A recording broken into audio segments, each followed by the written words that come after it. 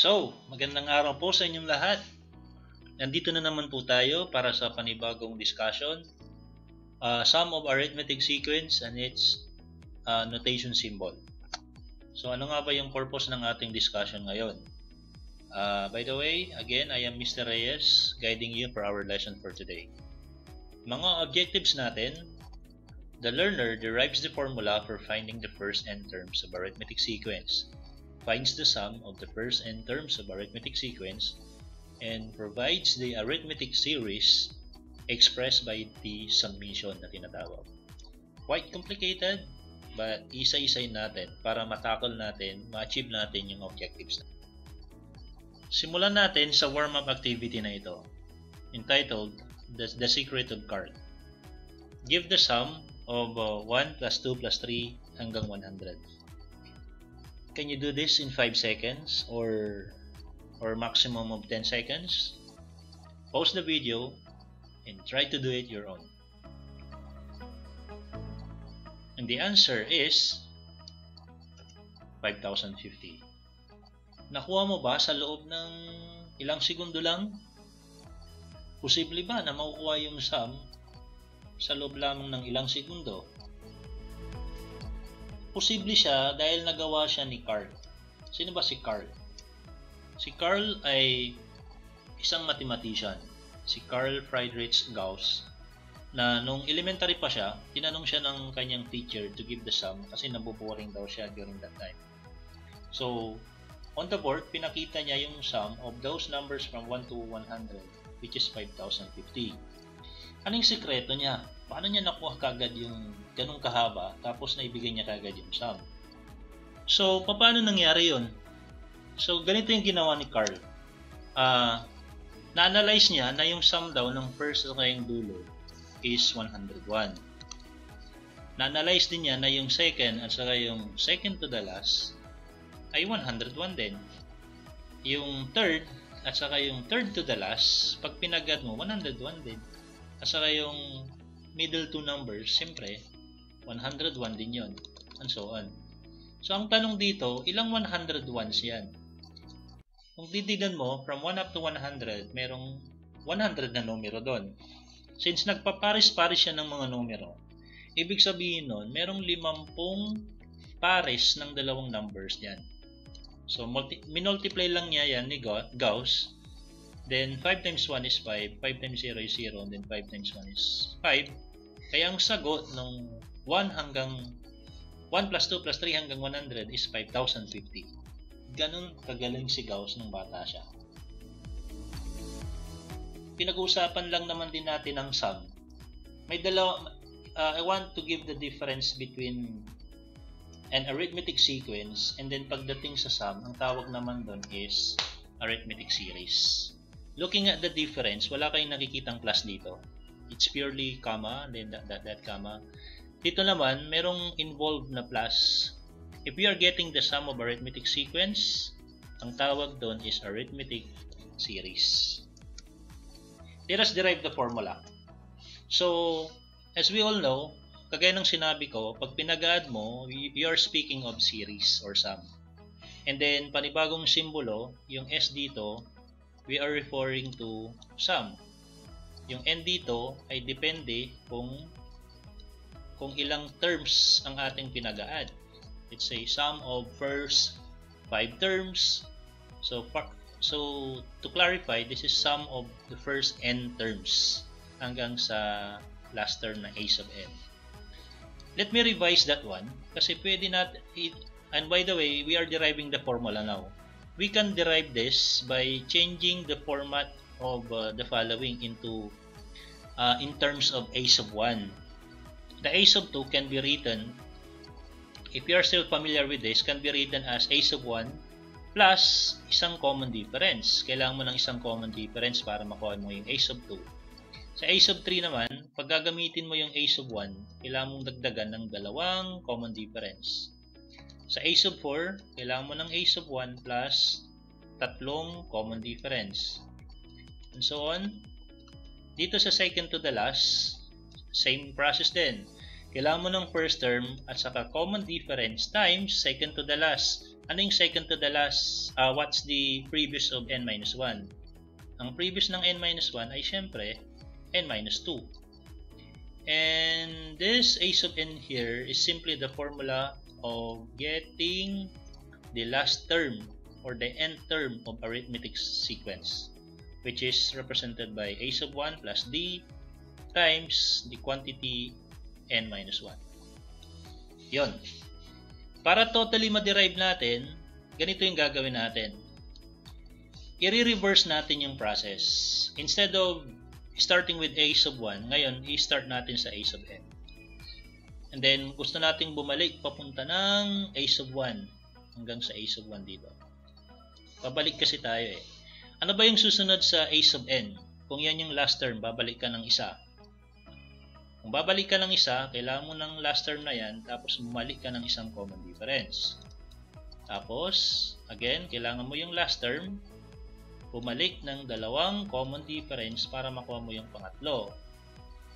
And then, yung susunod na naman na fourth to the last, kailangan mo ng a sub n, tapos mag-subtract ka ng tatlong common difference. Hanggang sa makita mo yung parang clue, kasi may mangyayari mamaya eh. Ano kaya yung second to the last dito? Sige nga, ang second to the last dito ay syempre a sub n, tapos magsusubtract din tayo ng common difference at saka yung previous nun, which is previous ng n-1, which is n-2.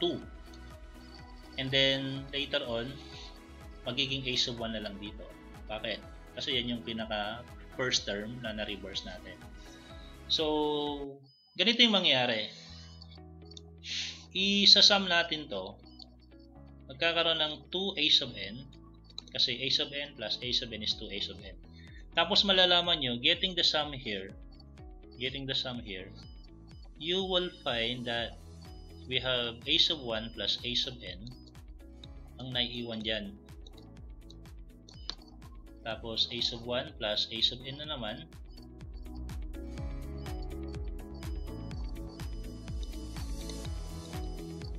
Kasi ang nawawala ito eh, nakakancel yung mga common difference.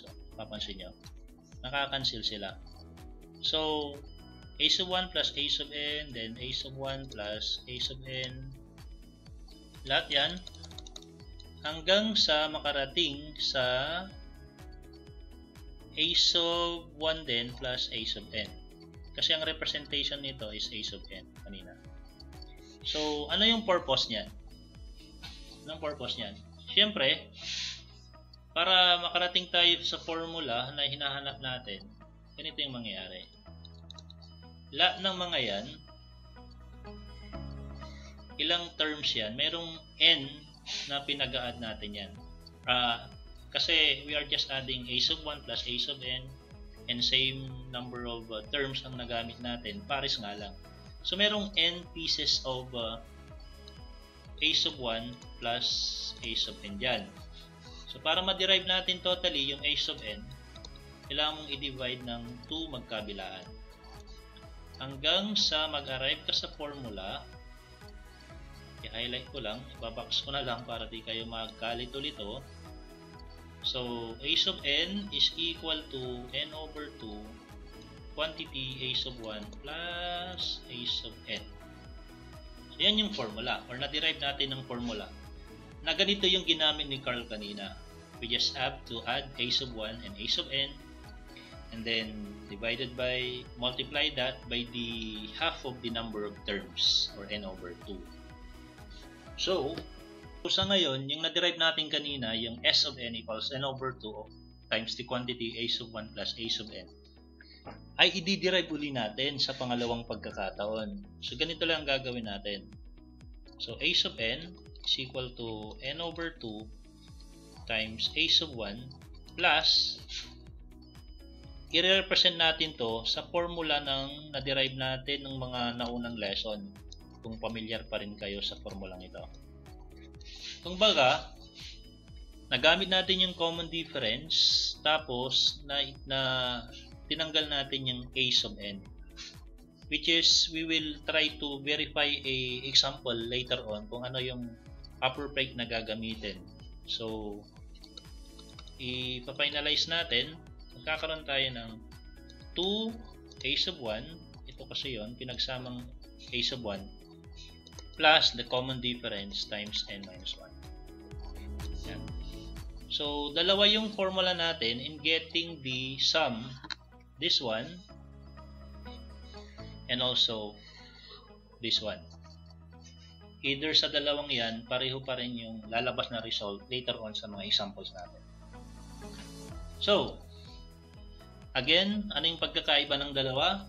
Pag sinabi nating arithmetic sequence, wala tayong nakikitang plus. Pag sinabi nating arithmetic series, may plus.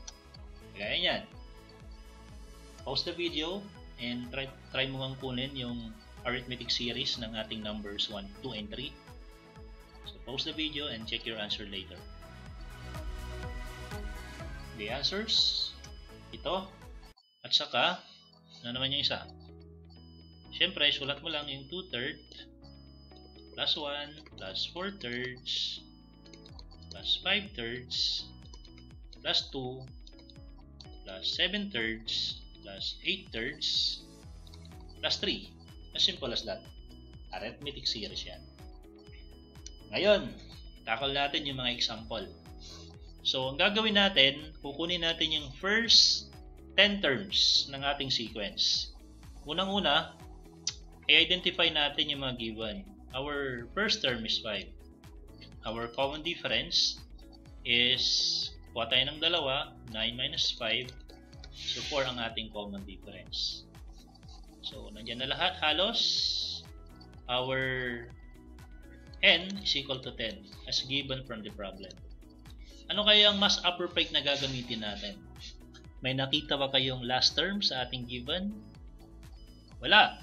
So, ang appropriate na gagamitin natin is S of n equals n all over 2 times 2a sub 1 plus common difference times the quantity n minus 1.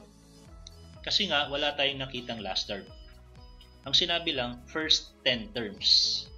So, kunin natin yung S of 10. Papalitan na natin yung n.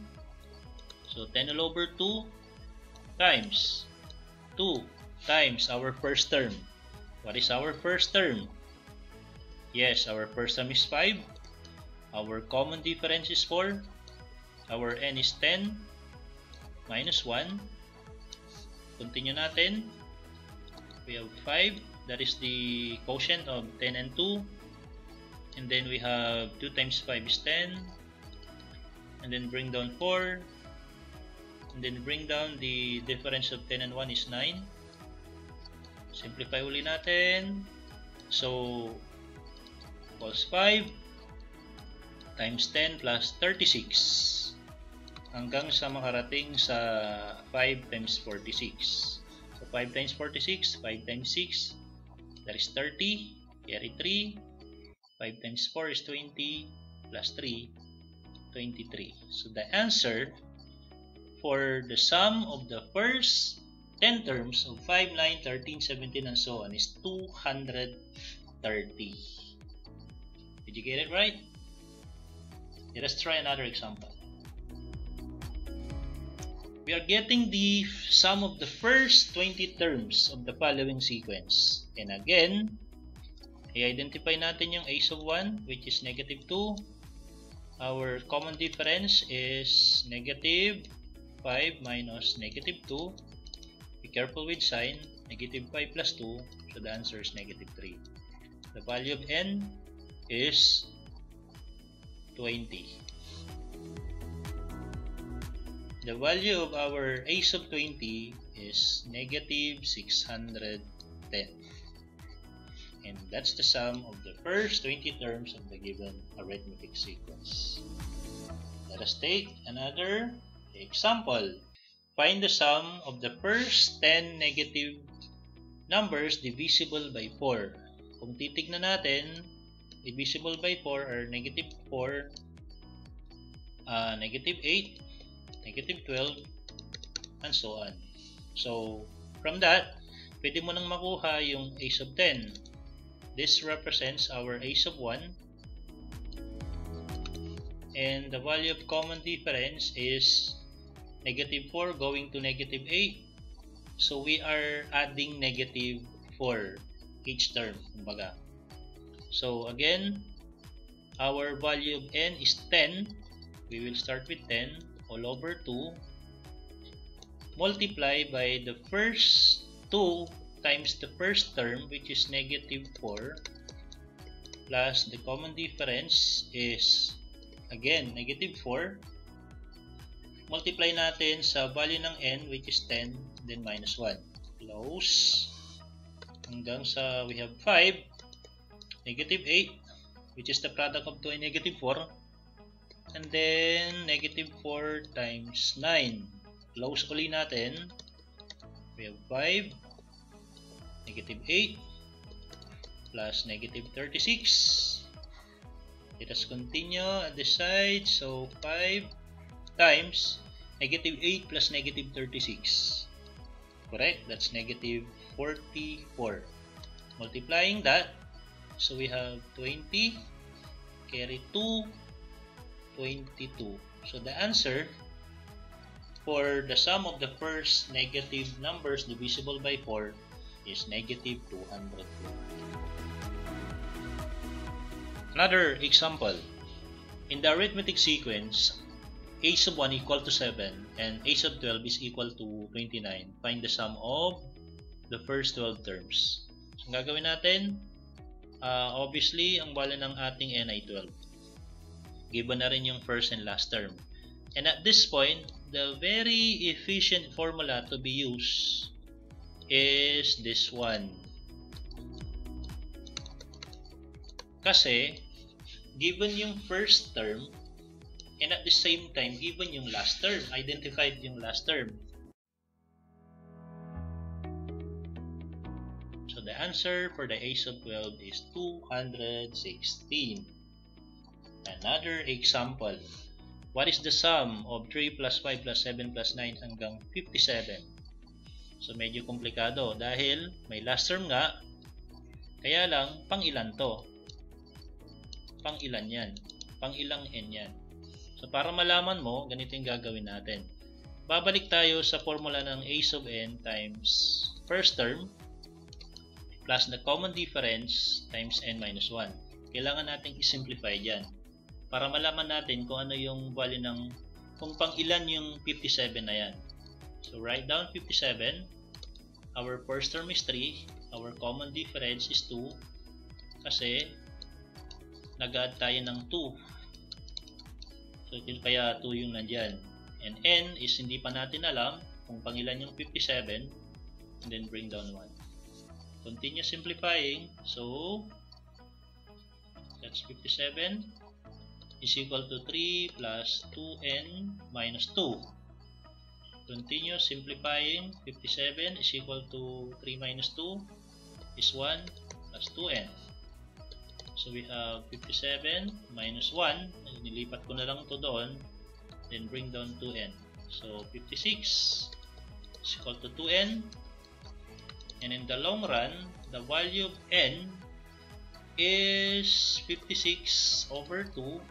Our n is, as the answer, 56 divided by 2. Correct, that is 28. So pang 28 yung ating 57.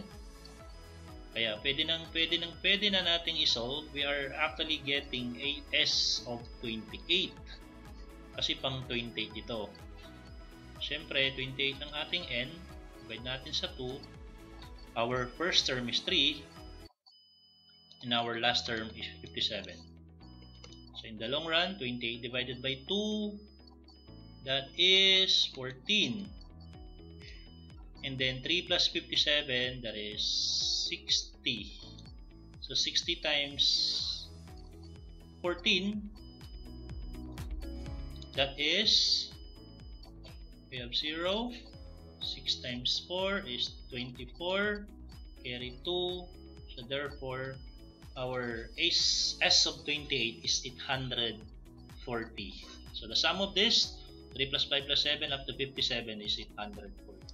Okay, just remember our formula, or to simplify our formula, you can apply S of n equals n over 2 times quantity a sub 1 plus a sub n, provided that the value of n is given, the value of the last term and the first term are given. Samantalang ito, you can apply this formula provided that a sub n is unknown, hindi binigay yung last term, but the common difference is given and even the first term is given. So as simple as that. So look at the difference between the two, or how to apply the two formulas. At this point, you will be familiarized with the summation notation, which is another way of writing the sum of arithmetic sequence or expressing arithmetic series. Ito yung symbol ng sigma. Yes, sigma symbol ang tawag yan, or summation notation ng ibang katawagan. So kanina, you're applying the formula of S of n by getting the sum of the first n terms. Pag sinabi mong S of 3, you're getting the sum of first 3 terms. Pag sinabi mong S of 10, you're getting the sum of first 10 terms. Pero ngayon, gagamit tayo ng panibagong symbol, which is the summation notation. Kaya kung titignan natin, we can write the 2 plus 4 plus 6 plus 8 plus 10 up to 20 has a general 2n, pero it limits for the first 10 terms.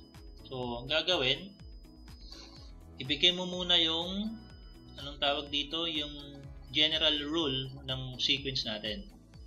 Let me erase this.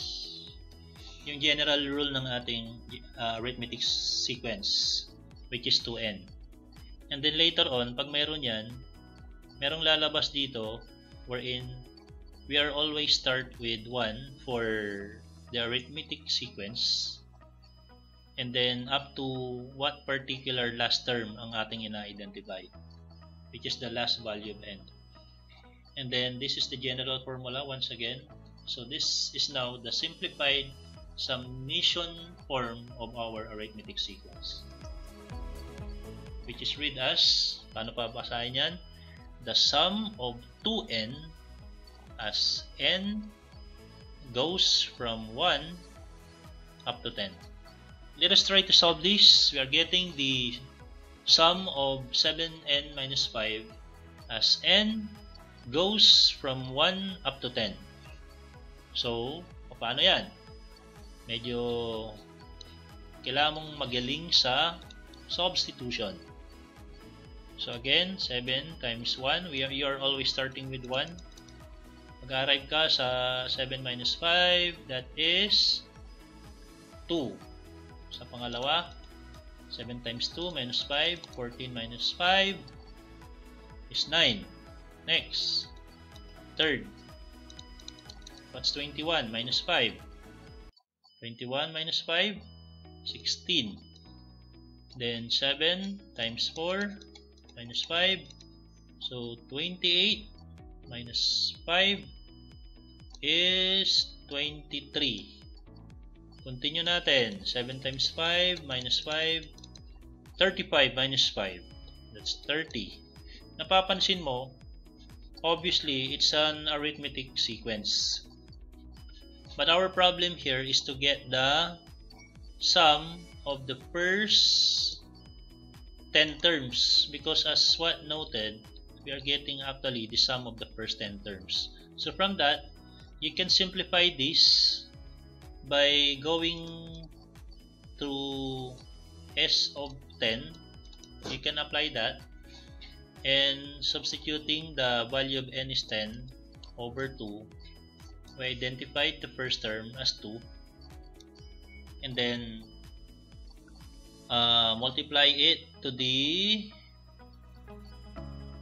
first term, constant 2 multiply it to the first term, which is 2, plus the common difference is obviously it will give 7, and then multiply that to the n minus 1 or 10 minus 1. Close until mag-arrive tayo sa 5 and then 4 plus 7 times 9, 63. Ito, 7 times 9, that is 63. And then in the long run, we have 4 plus 63, that is 67. And you can have 5 times 67 is, we have 35, carried 3, so 33. So the answer for this one is 335. But if you want to continue this hanggang sa last term na 10th term, 7 times 10 minus 5. What's 7 times 10 minus 5? 7 times 10 minus 5. We have 70 minus 5. What's 70 minus 5? That is 65. From that, we can apply the other formula. To get the s of 10, we could apply the n over 2 times a sub 1 plus a sub n. We know that the value of n is 10. Our first term is 2. Our last term is 65. So 10 over 2 is 5 times 67. You can also have the 335. Kahit sino sa dalawang ito, pwede mong gamitin. Subukan pa natin. Find the sum of the arithmetic series expressed by the summation of 3n, where n goes from 2 up to 11. So this time it's a different scenario because our starting number or starting value of n here is 2 aside from 1 or the ordinary one. Kaya ang gagawin natin, syempre mag-uumpisa ka sa 2. You're going to substitute the 2, magiging 6, then 3, magiging 9, then 4, magiging 12, hanggang sa makarating ka ng 3 times 11, which is 33. Kung titignan natin, ang lumalabas na common difference dito ay 3. Kasi nag-add lang tayo ng 3. And ilang n ba yung ginamit natin? So at this point, we are not using 2 as our first term. Or from that, magagamit lang natin yung ideya niya as our a sub 1. So kung titignan natin, ilang bang terms ang from 2 hanggang 11? So that is can be simplified by listing 2 up to 11, 2, 3, 4, 5, 6, 7, 8, 9, 10, 11. So merong 10. Or we could just say 11, which is noted as the last value of n, and you are going to subtract that with 2, kaya magiging 9. Pero mag-add ka ng 1 kasi if you are going to count everything from 2 up to 11, magkakaroon ng 10 steps yun. Kumbaga sa kalendaryo, January to December ay mayroong 12 months. Kasi pang 12 ito, una ito. So para mag-arrive ka sa 12, pag nag-subtract ka, 12 minus 1, 11 lang ang lumabas. So kailangan mong mag-add ng none para mag-arrive ka ng 12. So parang ganun dito.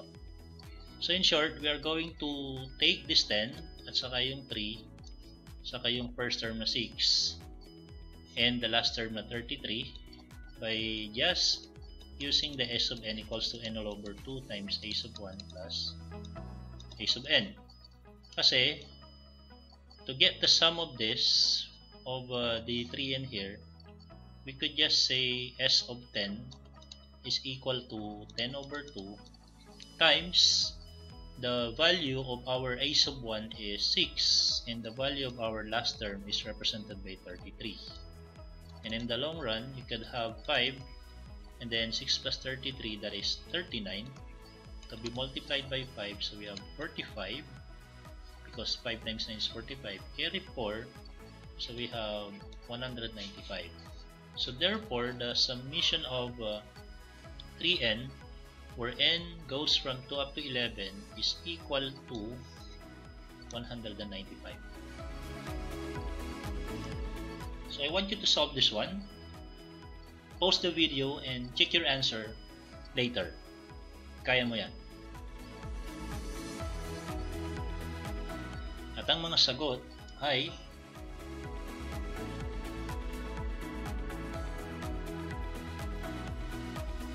and to end our discussion, by next meeting, panibagong klase ng sequence ang inyong madidiscover, tapos i-determine natin yung mga involved na formulas. And let me end my discussion with this. The whole is more than the sum of its parts according to Aristotle. Ibig sabihin, ibigay mo na lahat ng effort mo para walang sayang kumbaga. So, kailangan mong gawin yung mga designated na exercises or assessments sa'yo na kinakailangan mo rin i-submit on time sa iyong subject teacher. Yan lang muna sa ngayon. Sa susunod ulit. Till next time, and have a good day.